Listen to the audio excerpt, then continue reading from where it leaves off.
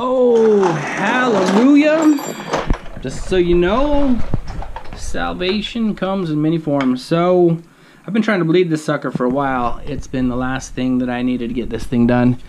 I did the piston, the valves, like top end, clutch work, some new cables, kill switch, like carb up the wazoo, just to get this thing back online, because it was, when I got it, just kind of had been sitting for a long time, not working.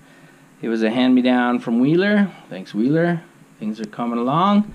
And she's so close at this point, but this would not bleed. This is actually even a different master cylinder, because I wasn't sure if that master cylinder was working. So I'm on a different one, and I was like, oh crap, is this thing even working? Because what I would get is a lot of fluid come through, and I could, you know, I was doing the standard brake bleed where you take a hose like this, obviously, you know, and you try and put it on there to make sure the air bubbles stay in there and the fluid stays there so you don't suck air back in. Things like that, but I could not for the life of me get this to bleed. And I don't have one of those bleeders where you can bleed it from here up to try and get the air bubbles out. Those are probably pretty handy. Don't have one.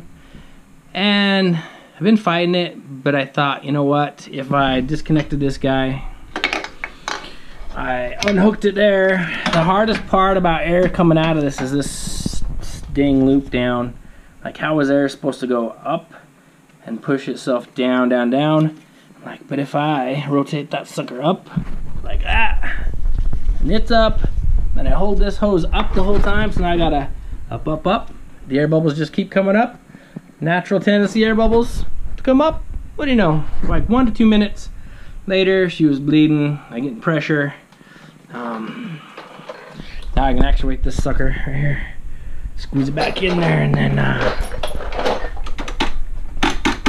yeah, oh yeah, oh yeah, oh yeah. So I think we're in business. Super excited about that.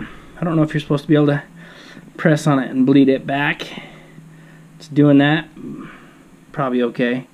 But she's ready to ride, and like I say, I just wanted to share how, you know, rotating this, elevating it, letting the air bubbles go up, up, up, really changed things, because this thing was fresh when I started, and it's like down to the very bottom because I've been trying and pumping and pushing, and I knew it was pushing fluid because it would always fill up the tube, and the tube would always fill up with this, about the same amount each time, be like squish, squish, but it would never start pushing the cylinder until I finally got all the air bubbles out. So it might be a tip you could try. Don't know, it worked for me, loved it to finally be there. So we'll be riding soon.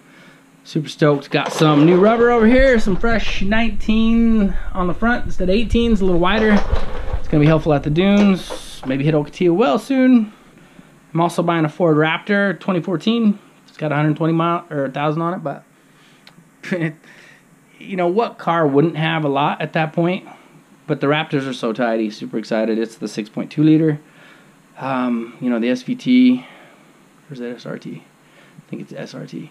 Anyway, I've always wanted one, and for some reason the stars aligned and I'm getting one. So I'll show a little bit about that. Gonna be a fun little project. I'll get my other kicks on the road. My garage is full of projects, so don't mind the mess. But yeah, this one's gonna be on the road soon. See you at the track. We'll be out to the dunes this year for sure. So, you know, if you see me out there, holler. Follow, subscribe, share with friends. Don't got a lot of subscribers, but I'm hoping to get more content this year to just make it a little bit worth your time to follow. Some new gas valves coming with Risk Racing. Some stuff we've been working on. Fresh order of dune whips with some minor modifications, so those should be a little more tidy this year. Yeah. And then I've kind of done some things outside of the moto world. I'm just trying to think what else you'd care about. So anyway, follow, subscribe, and I'll share them there. And maybe you care, maybe you don't, but appreciate it. Peace. Big thanks from Zen Times 10 for watching.